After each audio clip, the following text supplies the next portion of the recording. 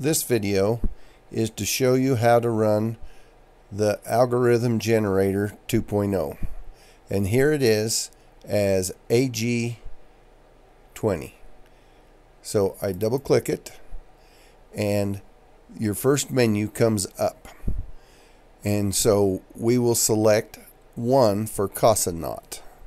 So I hit 1 and enter, and it asks how many parts and bytes do you wish to have in this knot. We will do a 5-part 4-byte knot, and then it asks if you want to save to the file. We will say yes and hit enter, and there's a 3-second delay for it to come up. There's the file. So this is the run list to tie the 5-part 4-byte Casa Knot. Let's go back to our the algorithm generator page, and we hit R to run again. It brings us back to the menu, and we want to tie a standard 2-pass knot. Standard means it's tied by tying Casa knots together. So we're going to hit 2 and we'll hit enter. We want to do a standard herringbone knot. So we select 1 and hit enter. It wants to know how many parts and bytes do you wish in the primary knot. Well, we've already selected that our primary knot is going to be a 5-part 4-byte Casa Knot. So we'll hit 5, 4, and we'll hit yes. So it saves it to a file. Now when it comes up, we'll slide this over here. Okay, to tie. So the primary knot was the 5-4, and here's the run list for it. Now whatever the last knot is, which on this one it's the second knot, is a 5-part 4-byte Casa Knot. This is the run list to tie this 5-4 inside of the primary knot. And let's talk about this heading. It's a 10-part because it's 2 5-4s, so 2 5s make 10. It's 8 total bytes. It's the primary knot had 4 bytes, so 4 and 4 is 8. It's 2-pass because there's 2 knots tied together. It's standard because it's 2 Casa knots tied together. It's a herringbone, and it's also a herringbone interweave.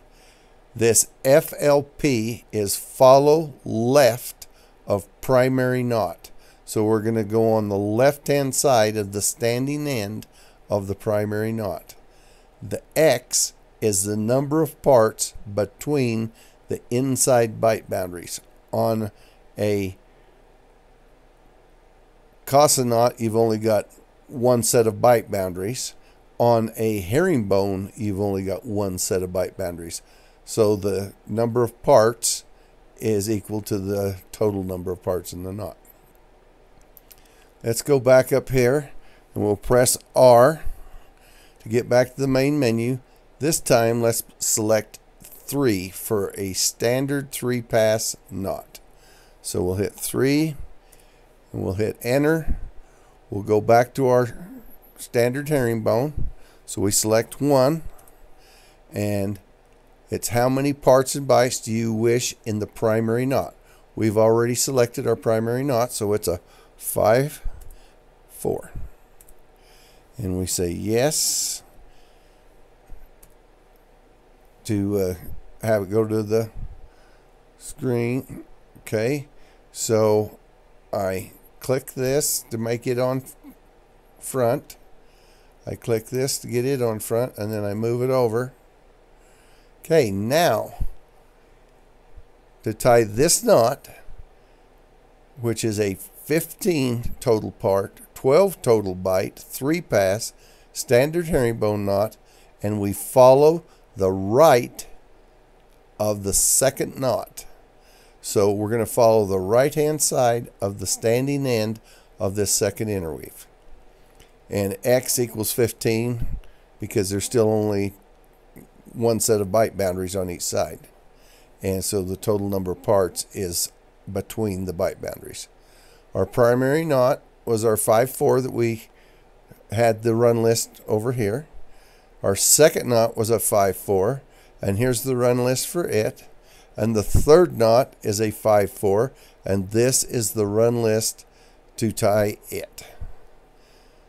And if you wanted to save any one of these, you can hit the file and save.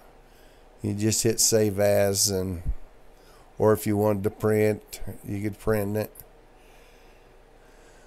But that will explain how to do the Casa knot, a 2-pass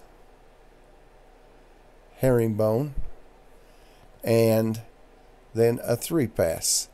And to get out of this screen, you can either just hit the X or you can hit Q to quit, and it tells you to hit anything to continue. I hope that you've enjoyed this, and I hope you will try to tie a 3-pass herringbone knot. Thank you for watching.